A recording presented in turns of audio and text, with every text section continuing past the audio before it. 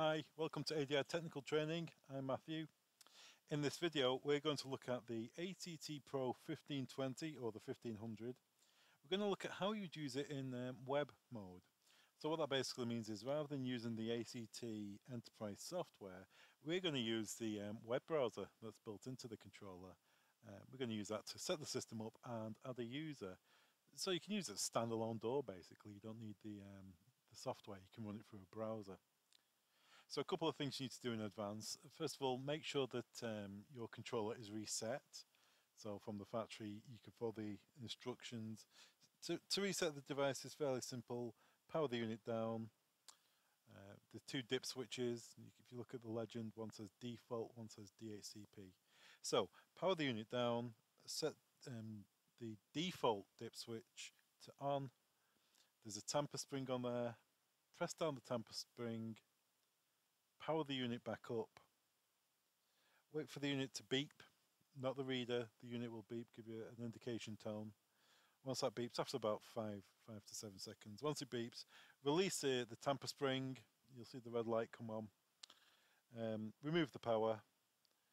Flick the default switch to off. Power the unit back up. Wait a couple of seconds, and that's it. The unit's reset. So now we can then simply browse into it and do some admin. The unit will DHCP, so the unit will have DHCP switched off. So the static address of the device is 192.168.1.60. You can change that inside the software later on. Okay, let's go to the web browser and have a look over there. So here we are in my web browser. I'm using Firefox. It works equally well in Chrome, Edge, Safari, whichever browser really. The login name, we're going to use installer. That's to do the default. So installer, and then the password default is 9 6 times. So 1, 2, 3, 4, 5, 6. Let's log in. And that takes you to the system settings. And from here, you can do a little bit of admin if you like. If you want to change your IP address, go to communications, change the IP address to whichever suits with your network information, so your subnet and your gateway. And if it is on a large corporate site, maybe ask your client what ports they need to use. The other thing is administration. Click on passwords here. You can see, as you saw in my previous login, I've been on this controller before, but you can have a user login, and you need that user login to add cards to the system, add tokens to the system. So if you're going to do that, that's fine. I'm going to create a new one just for this case, and we'll call it admin, so it's easier for me to remember. And I'm going to create a password, and I'm going to enable that and save. So that means we've got 2 admin logins. If you want one, just disable user 1. It really makes no difference really, as long as it's one you can remember. Maybe there's an overall administrator of the system and there's a local administrator, so there's two admin logins to do remote work. Really, from the point of view of the installer part of this system, we've got everything we need here. There's not much else to look at really, as long as, like I say, if you need to change the IP address, that's how you do it. Okay, let's log out of this, and we're now going to log in as admin, and we're going to use the password I created.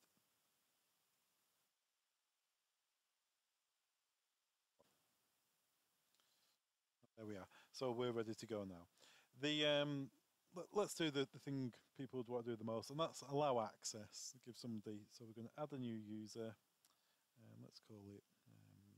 Now I've got 2 fobs. So and this one says ACT on it. So we'll say ACT fob. It's in group 1. We'll come to that in a moment. It's enabled. The fob number, the card one, the number on the fob. Let me see, where is it? 658180. So the number printed is 658180. And then we go to save. And system updated. So that fob is now saved into the controller. So let me give it a quick test.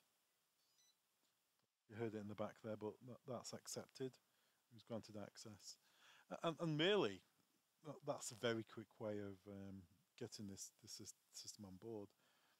If we go to users, you can see if you need to add a new user, go to user 2. User number will be 2, type in the number on the fob or the credential, click save, and that person's added. For doors, there's only one door on the system. You can test if it's working basically. Can I unlock the door? Yes. Can we normalize it? That's the door normalized. With the 1520, you can add DS100 door stations underneath the 1520. You can add up to 32 of them, and that's done with an RS485 bus. So it's a very, for the 1520 is the master, and then units underneath for the DS100 or the ACTPro 100s. We can go to reports. We can see here, I've just reset the unit. You can see the tests I've done on it. I've added a token and tested a couple of cards. You can see actually, in full disclosure, typed in the wrong number there, hence why it was an unknown card. User groups, user group 1, which is enabled in this case. Now basically this is